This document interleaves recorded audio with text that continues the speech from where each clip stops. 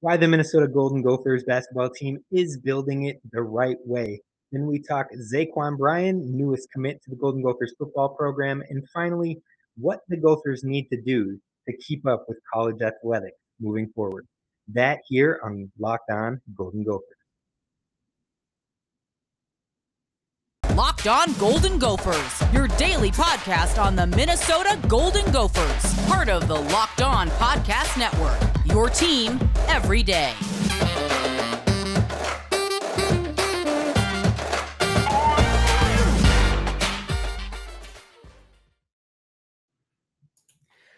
Welcome into the Locked On Golden Gophers podcast, part of the Locked On Podcast Network, your team every day.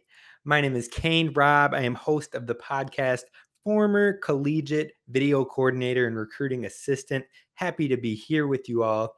Be sure to tune into the podcast wherever you stream your podcast, whether that be Apple Pods, iTunes, Spotify, or any other streaming platform. Be sure to follow Locked On Golden Gophers. Also, be sure to follow us at LO Golden Gophers on Twitter. We do a mailbag every Thursday, and I'd love to have your questions and topics you want to talk about on that Twitter account.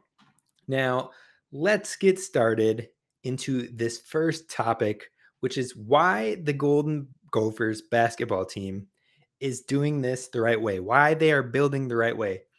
And I believe this is true because as it currently stands, if we can pull Dawson Garcia, who is the latest name in the transfer portal that has a large interest and connection with the Minnesota Golden Gophers, he would be our 7th scholarship player from Minnesota.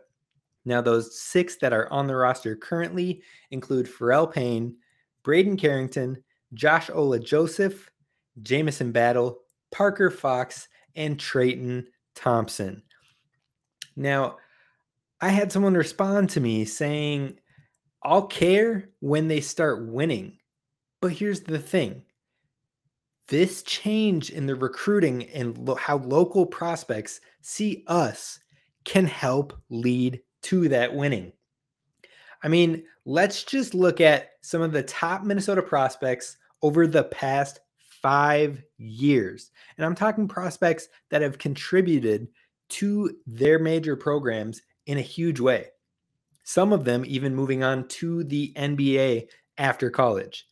In 2021, we had Chet Holmgren, the number 1 prospect in the nation, who went to Gonzaga, Minnesota kid. And then we also had Will Shetter, who was a Michigan commit.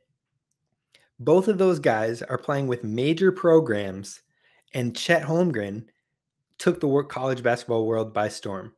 Helped lead his team at least into the later rounds of the tournament and contributed to a number 1 rated team for a lot of the season. Then you look at 2020, Jalen Suggs, who also committed to the Gonzaga Bulldogs, Dawson Garcia, who initially committed to Marquette, then moved on to North Carolina. You have Dane Danger, who went to Baylor, who went on to win a national championship, and then has now transferred to Illinois. And then Ben Carlson, who went and committed with the Badgers, has now entered the portal. And Kerwin Walton at North Carolina, who in his freshman season lit up the ACC from deep and was an absolute stud as a freshman. Although his minutes dwindled this second year and Gophers fans are hoping he will enter the portal himself, he was a great player, especially his freshman year. Now, 2019, we're looking at Matthew Hurt, who played for Duke and contributed with them for 2 years. Then you have Zeke Naji, who played at Arizona and is now a Denver Nugget, but he also contributed a large portion to Arizona's success in his freshman season. Tyrell Terry, who played at Stanford and also contributed a lot in his freshman season, again, helping the Stanford basketball team have success. And he also has moved on to the NBA, got drafted, I believe, in the 2nd round. But these are guys all coming from Minnesota. You have Tyler Wall, who was with the Badgers and contributed. David Roddy, who went to Colorado State and was actually the Mountain West Player of the Year this past season to a Colorado State team that also qualified for the tournament. Now, they got knocked out early in the tournament, got upset, but still a contributing player. That's just looking at the past 3 seasons. Now, another 2 after that, I said we were going to look at the last 5 seasons. We have Trey Jones, played for Duke. Played on a fantastic Duke team that got knocked out in the Elite 8. Played with guys like Zion, RJ Barrett, Cam Reddish. But then also came back his second year at Duke and was one of the top scorers on the team, one of the top assist men on the team. Trey Jones, fantastic player out of Minnesota. But in that same class with Trey Jones was where we had Minnesota commits Oturu, Omersa, and Kalsher. Those 3 guys all committed to stay home. And that is where we saw our brief tournament entry with the Golden Gophers, playing with a guy, Amir Coffey, as well. 2017, you had Jericho Sims, who played at Texas, contributed to teams that played in the tournament, started games. Nate Reavers and Brad Davison at the Wisconsin Badgers. Now, I know Brad Davison is not a name you want to hear, you want to talk about as being a success in college basketball, but he contributed a lot. He may have been a dirty player, may have had his issues, but he contributed a lot. And Nate Reavers held his own, especially in his early seasons as well. Race Thompson, still playing with Indiana, has been contributing with that team for the past 3 seasons. Theo John played with Marquette, had a couple tournament runs, transferred to Duke, went to the Final Four this past season, contributed in big spots. Great rebounder, great defensive presence, great blocks, great dunks. His teammate in high school, point guard McKinley Wright, absolute baller, played for the Colorado Buffs. Single-handedly, maybe not single-handedly, but huge and main contributor on that team that made it to the tournament. Would have made it to 2 tournaments had we not had the COVID shutdown. All of these guys in the last 5 years, Minnesota prospects. So when we say that it is big that we are keeping at-home talent and we're getting some of these guys who left 2 major programs, i.e. Dawson Garcia, who hopefully will be committing to the Golden Gophers soon here. If we can get those type of guys to want to be a part of what is building here, that is going to be major. Absolutely major. That is going to help us move forward to winning. So when I get comments like, I'll care when we win, that's the time to care is now. We're keeping our in-state talent. And this isn't even mentioning guys of the past 10 years. Quentin Hooker, who went to North Dakota, led that team single-handedly to the tournament. Almost upset a 1 or 2 seed in the first round. Plays professionally overseas now. Tyus Jones, most outstanding player, won a national championship, playing in the NBA. Debatably, and I say he is, debatably, the best backup point guard in the NBA. Reed Travis played for Stanford, then transferred his graduate season to Kentucky with a great tournament team, playing overseas professionally. JP Makura, absolute stud for Xavier, led them to a couple tournament runs, played in the NBA briefly, and is playing overseas now. These guys are all Minnesota talents, so we need to embrace the fact that we are keeping our guys at home. And we're going to keep diving into this talk about recruiting and keeping guys at home, because I've single-handedly experienced this on the football side, be that, but it plays across the board when you're talking recruiting, which is what we're going to talk next. First, I want to talk to you about our friends over at Built Bar.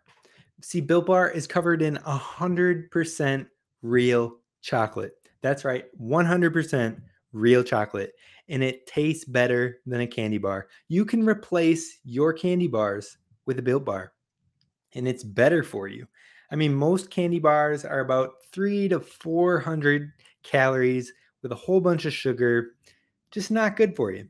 It's not doing good things for your body. But Built Bars, only 130 calories, 4 grams of sugar, 4 grams of net carbs, and 17 grams of protein. I take these all the time after my workouts. They leave me refreshed. They taste great. My favorite, mint brownie. It tastes like a Girl Scout Thin Mint cookie, except for it's good. It's not terrible for me. It leaves me in a good spot. So definitely give that a look. And if that sounds good to you, go over to built.com and use promo code LOCKED15 for 15% off your order. Again, go over to built.com and use code LOCKED15 for 15% off at built.com. Welcome back in, and thanks for making Locked On Golden Gophers your first listen every day. Now for a big announcement.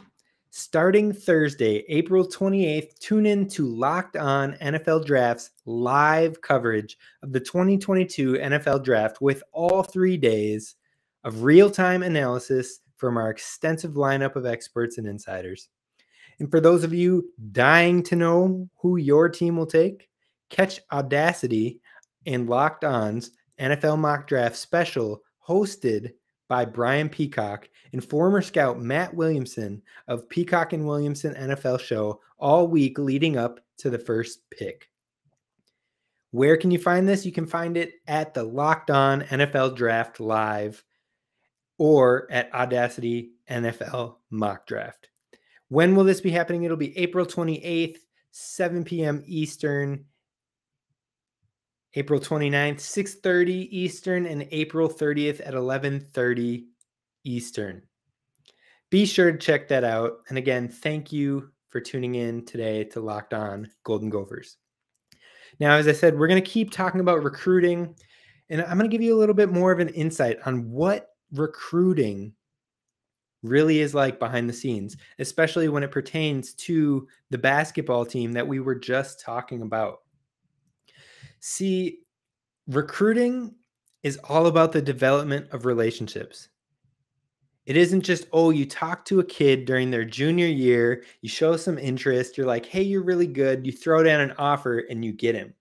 You know, that's what the NCAA video games have kind of skewed people's mindsets into thinking.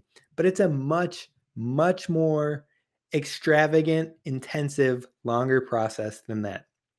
You see, coaches are oftentimes, depending on the sport and NCAA regulations, coaches are oftentimes talking to these students their freshman, sophomore years in high school.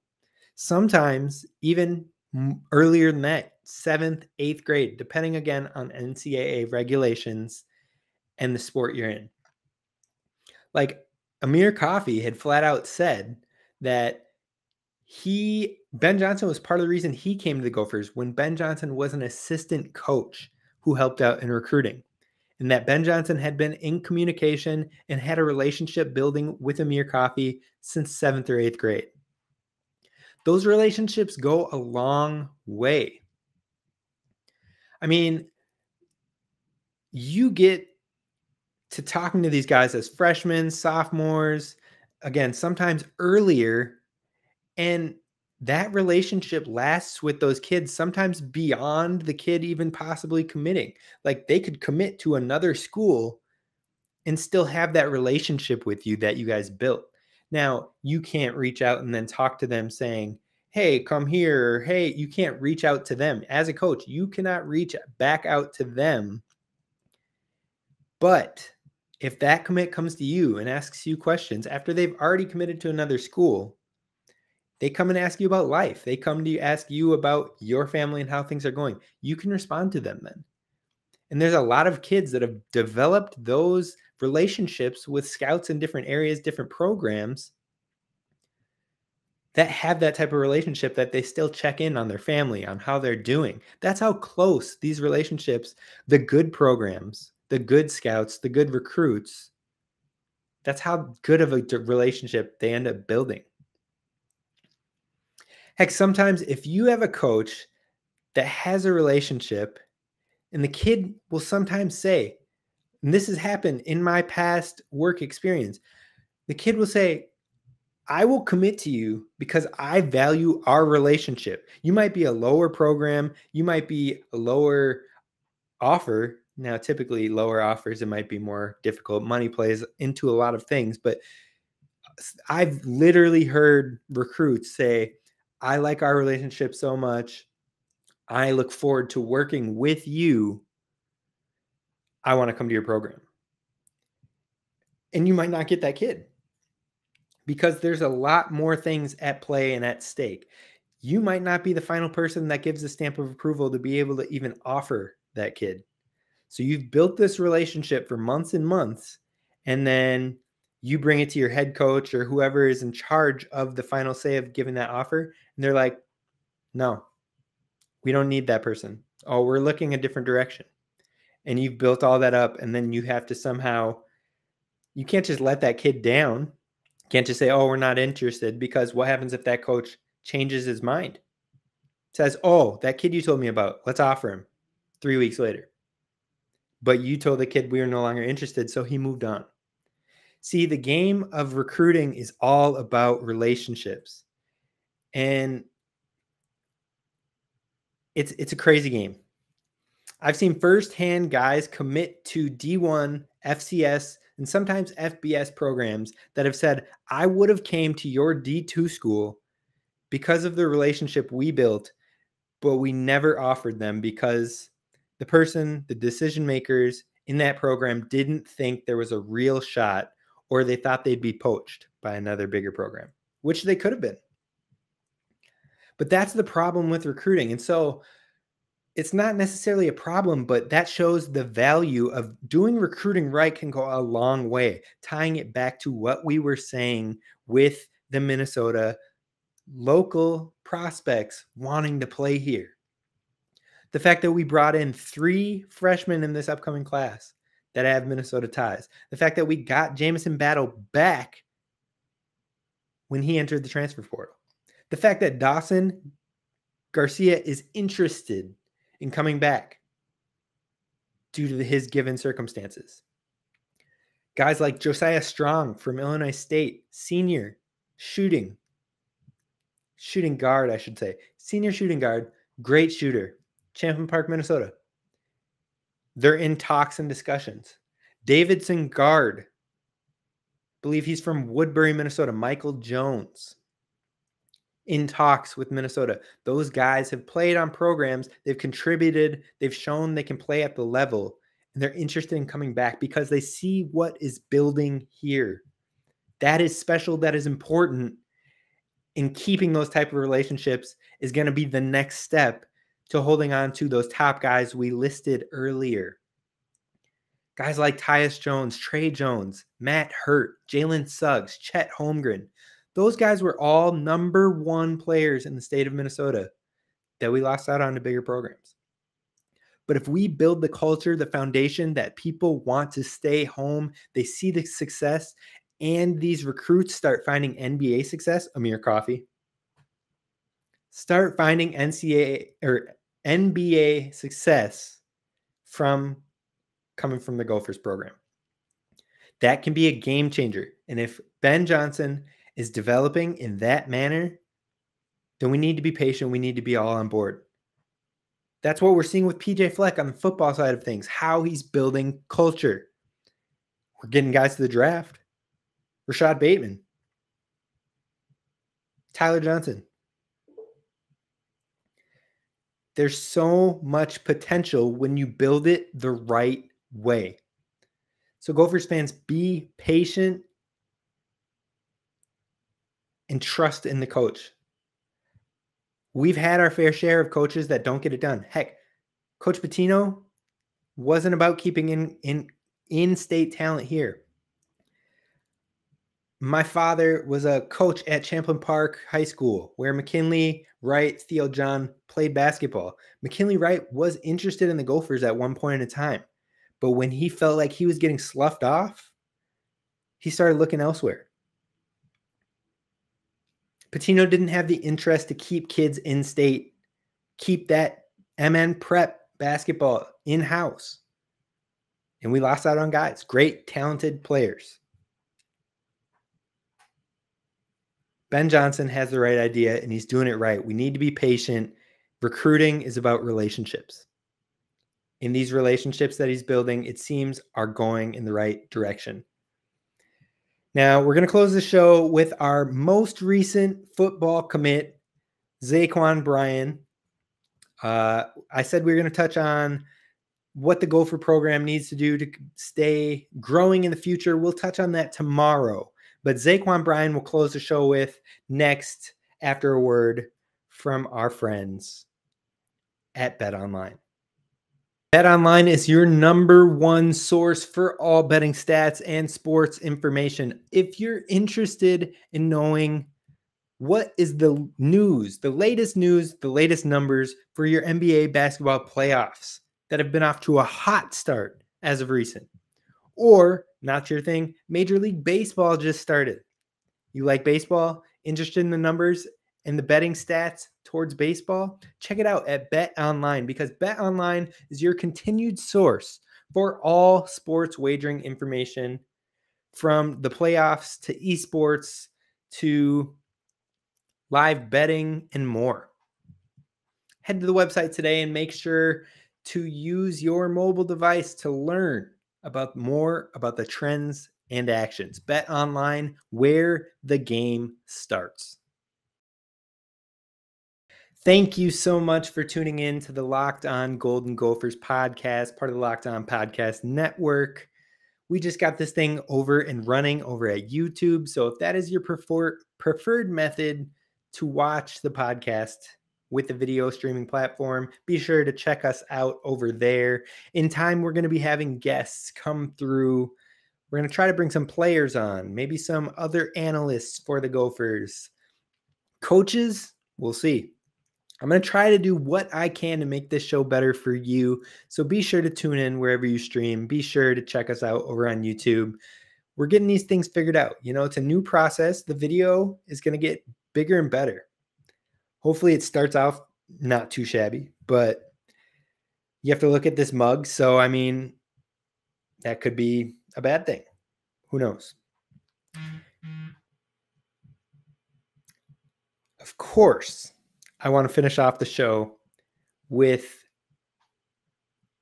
recent and most latest Gophers recruit commit, Zaquan Bryan, 2023 defensive back. He was the 4th overall commit in the class of 2023 for the Gophers. We have 2 O-linemen, Reese Tripp and Jerome Williams. Then we have 1 running back, Darius Taylor, who we mentioned on a previous episode. And now Zaquan Bryan of Georgia. The 247 non-composite rankings has him as a 3-star cornerback and the number 52 cornerback in the nation. He's 5'11", 180 pounds, again from Georgia.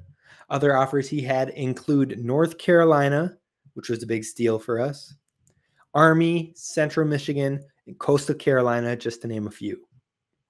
Things that pop off with Zaquan Bryan is he's fast. He is very fast, and he is athletic. He ran the 100-meter dash. He's also a track athlete. 100-meter dash this spring, in 10 seconds, 10.95 seconds. The Georgia high school state record is 10.26 seconds. He's encroaching. Now, I know that's 0.7 of a second still. That is fast. He's a multi-sport athlete, played baseball, basketball, and track. He had 51 tackles, 2 interceptions, and 7 pass breakups. Also played wide receiver, where he had 95 receptions for 1,376 yards, and he had 17 total touchdowns, some of those being interception returns. The thing that really popped off when I was watching his tape is that he has the natural instincts to find and track the ball. He isn't afraid of contact. He will lay a smack down on somebody from the D-back position. Those type of D-backs are dangerous. Not dangerous in a sense of not good for the game, but dangerous in a sense of you have to be on the lookout for those type of players. when you're on the offensive side of the ball, when you're game planning. So that is something I'm extremely looking forward to with the growth and development of this new commit. He also has breakaway speed. As we said, he's very fast. And watching some of his interception returns for touchdowns, even his on the receiving side of the ball, some of his reception touchdowns, the guy takes off. His breakaway speed is ridiculous. You love to see it. You love that kind of talent being added. Yes, he's only a 3-star commit, but that type of 3-star commit is what makes the good programs great. When you get 3-star guys like this, who have dog mentality, who have the speed, and who have the will to be there, the passion to play, and the intangibles of a more highly rated prospect, that's what makes a good program great. The fact that North Carolina was in on this guy, North Carolina, developing ACC program that has been taking off under the direction of their coach. Becoming an ACC power. They were interested in this guy. They offered this guy. Wanted to come to the Gophers. Something you love to see. Last thing I want to touch on with him is that he is a good open field tackler, which is something that I always try to look for when I'm watching those players that have played both sides of the ball. He played receiver and he played D-back, but we're bringing him in as a defensive back. So you always get concerned that those guys maybe shy away from contact or don't know how to make an open field tackle on their own. The guys that dive and miss, the guys that try to whack tackle and aren't strong enough to take an offensive player down. But this guy, he can lay a punishment down. It's typically something you don't even see from guys that are solely playing the D-back position at the high school level. So the fact that he can do that, the fact that he can make good open field tackles on his own is already setting himself up for success in the future. So I look forward to Zaquan Bryan joining the Gophers team. I'm sure we'll touch on him again in a future episode, maybe wrapping up all the commits when it comes that time later next year. I just want to thank you all again for tuning into the Locked On Golden Gophers podcast and making it your first listen every day. Again, this is the show where we always continue to row. Now, make your second listen Locked On NFL Draft. Ryan Tracy and former NFL cornerback Eric Crocker bring the NFL Draft to life every day with insight and analysis on college football prospects and NFL front offices. It's free and available wherever you get podcasts. This is Kane Robb with the Locked On Golden Gophers podcast. We're going to call this one a wrap. Thank you for tuning in. Check us out wherever you get your podcasts and leave a 5-star review. We'd really appreciate it. If you have positive, constructive feedback, send them my way. I will look at them and hopefully make this show what you want to hear it. If you're on the new YouTube, leave some comments. I mean, don't be a jerk, but leave some comments. I'll take a look at those. We're going to grow this thing. If you have friends that are Gophers fans, bosses that are Gophers fans, coworkers, family members, tell them about the podcast. We got a mailbag episode coming up on Thursday. Wednesday, we will do our second version of Guess That Gopher, which is a great game. If you haven't checked it out, check out last week's episode. We're going to have a fun time with that. Tomorrow, we're going to break down the offense of Golden Gophers football. Until then, I'll see you. Kane Robb, take it easy.